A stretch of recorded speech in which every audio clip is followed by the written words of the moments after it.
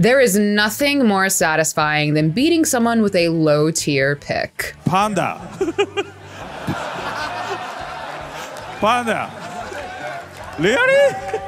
Everyone knows that some characters and weapons just aren't as good as their S tier counterparts. Picking a low tier is basically forfeiting before the match even starts. And yet some brave souls pick low tier and win anyway. Today, we wanted to highlight the low tier heroes who made picks that shouldn't have won and beat their opponents anyway. But first, I wanted to tell you about our brand new show coming out called Worth. Worth is about the most exciting, inspiring, and interesting stories in esports. Basically, it's about the stories worth telling, and it's launching June 2nd. All right, let's get into it. Here are the 7 low tier picks that actually worked. Shotguns aren't exactly CSGO's most useful weapons. As close-range guns, they're outclassed by SMGs in almost every relevant way. Usually, they're not worth buying in a real match, but sometimes players prove that in the right situation, they can do a lot of damage. Flash versus radio interference as Mousesports just entry into the A bomb site. Well, and with 3 auto shotgun kills. How about that? Have you ever seen that before? But the shotgun play we are talking about today wouldn't really be considered a traditional use of the 12 gauge. Back at ESL 1 Cologne 2016, Pasha Biceps opted for the Mag 7 during a half buy. Now that's already a little spicy, but if you know anything about Pepito, you know he was up to something. And that something was an insane jumping kill with one of CSGO's least purchased weapons in pro play. Pasha just with the shotgun to try and defend. Oh, nice shot on Fur. Doesn't even hit the ground, and Taco low on HP. Easy to pick up again. Meg 7 jumps up. Cold's here. I can jump too. Pasha takes down Fallen.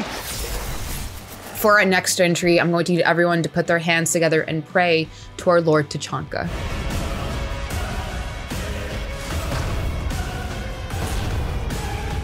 Once upon a time, Tachanka was by far the most trash operator in Siege. He was beloved, but literally unpickable in pro play. Seriously, his pick rate was basically non-existent. Why? Well, when your main gimmick is standing in place and firing in a single direction, you don't get very far in a game like Siege. However, one man gave the Russian tank a chance. Back in Season 3 of NA Pro League, King George picked up what is, to our knowledge, the only mounted LMG kill in pro play. I mean, even in that infamy loss, he dropped I think dropped the most frags of anyone. And here you can see Redeemer gonna drop down and be eliminated by King George. The rat-a-tat-tat comes out. Old Georgie getting that Tachanka turret kill. Tachanka has since been reworked, but we will all remember the one time he actually got a kill. All right, buckle in, because this is one of the most legendary low-tier victories in esports history. Back at the 2018 Tekken World Tour Finals, Rongchu came out of nowhere and beat some of the best players in the world. But the most exciting part was that he did it all with Panda. Panda. Panda. Really? Panda is considered one of Tekken 7's weakest characters, but Rongchu didn't care. He knew that his opponents just wouldn't be ready for a character that basically no one else in the world played. This is unprecedented. He's so solid. With such a weird character. The character's like the opposite of solid. Oh yeah. Is that Flaccid? Maybe? yeah, Flaccid. All right, here we go. Oh man, here we go. Has an opportunity, and that's gonna be it.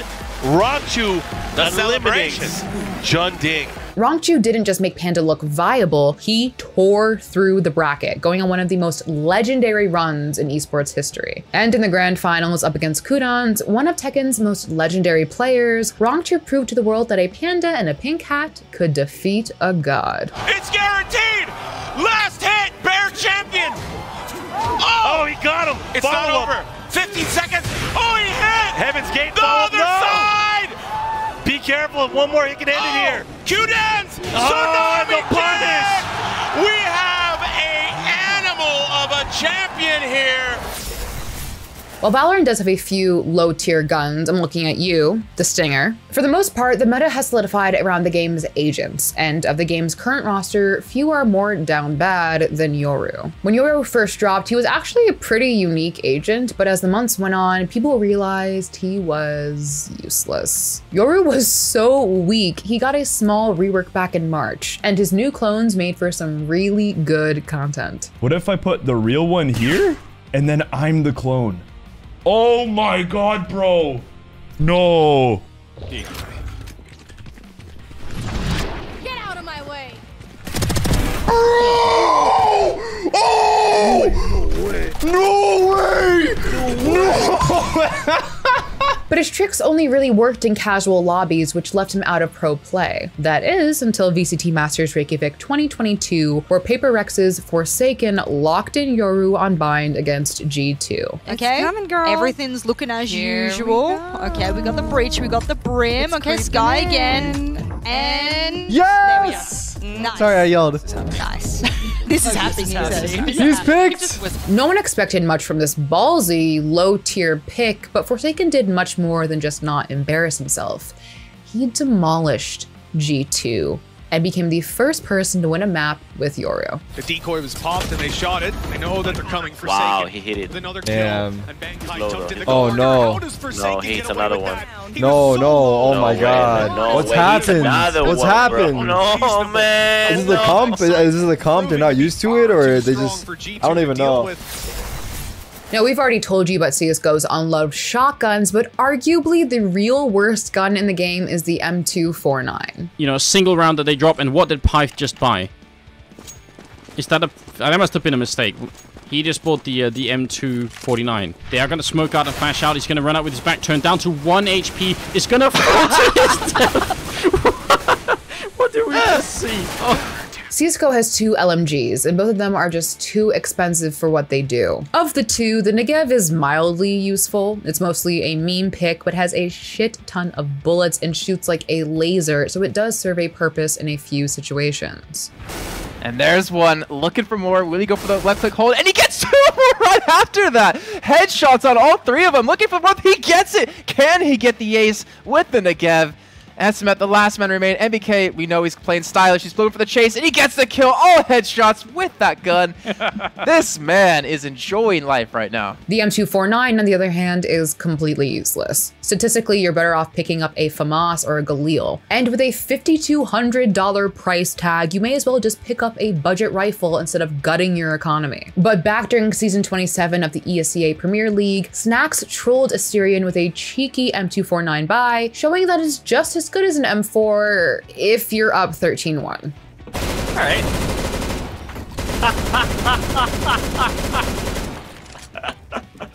Oh man.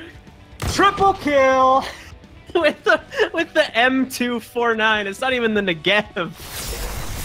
It's Worlds 2017. Misfits are facing down an unstoppable looking SKT, and they need something huge. But for some reason, Ignar locks in Leona. So they're targeting more Ignar as a player rather than actually, you know, the support champion. Oh my god, the Leona, this makes so much sense. See, all League players know the meta is constantly changing. And back in the Worlds 2017 patch, the power of the Ardent Sensor item meant that healing and shield supports were the only thing worth picking. But Leona wasn't just unpopular. The meta had declared her basically useless. But Ignar didn't care. Leona was his comfort pick. So he locked her in, and then, defying all logic and reason, went for a full damage fervor of battle build on the champ. People were rightfully confused, but Ignar silenced the doubters with an absolutely all-star performance, racking up fervor stacks at high speed and shredding SKT's bot lane. In short, Ignar turned Leona into a machine, and he wanted all the smoke with SKT. Well, they try to get to the front already. Ignite goes down immediately. No flash forward, but the heal comes out. They turn to Wolf as Bang feels like he can get back into the fight. Just 150 has no heal. on Sama. One more shot as Wolf wants the glitter lands. Bang almost got the barrier comes in. Misfits here, they want to get more. Huni still no flash. Nice ultimate. Solar flare into the Zenith blade. Daybreak lockdown, and that's Hansama coming up with another kill. Ignar putting these on a silver platter. Can you believe it, man? They pick Leona in this game. They win the bot lane. They keep creating picks. two parents. The surprise low-tier pick threw SKT off and helped Misfits take the series all the way to Game 5. Misfits might have lost in the end, but their incredible strat made huge waves. SKT even busted out Leona later in the tournament. Street Fighter V is a pretty well-balanced game, but there is one character that's remained near the bottom of every tier list: Fang. I don't know if anyone is going to disagree with me here. Just what were they thinking? Fang is slow, hard to use, does low damage. He is everything a strong character isn't. And yet, Mono PR has dedicated the last couple years of his life to him. And at CEO 2021, Mono finally found huge success with Fang. Mono went on a tear through the bracket, beating some of North America's finest pros, including Punk, one of the best Street Fighter V players in the world. Mono needs this! The champion for Mono! As he takes his upper punch! By the time Mono faced off against Punk again in the grand finals, the crowd was 100% on his side. Are people booing right now? They're booing him. Is that what I'm hearing? He's the villain. He's the villain because it's Mono's story. Mono won the tournament, beating Punk a second time, and proved to the world that his low-tier pick could do anything. All right, folks, that's our list. Did you think we missed a low-tier pick? Let us know down in the comment section below. Take care, and I'll see you in the next one. But honestly, like, if it's only a low-tier pick some of the time if you just don't know how to use it properly. Remember like old Yoru? Like old Yorus were absolute menaces. They mained Yoru back before the rework, you were dead. They were everywhere all at once and it was so annoying. Oh man, good times, good times.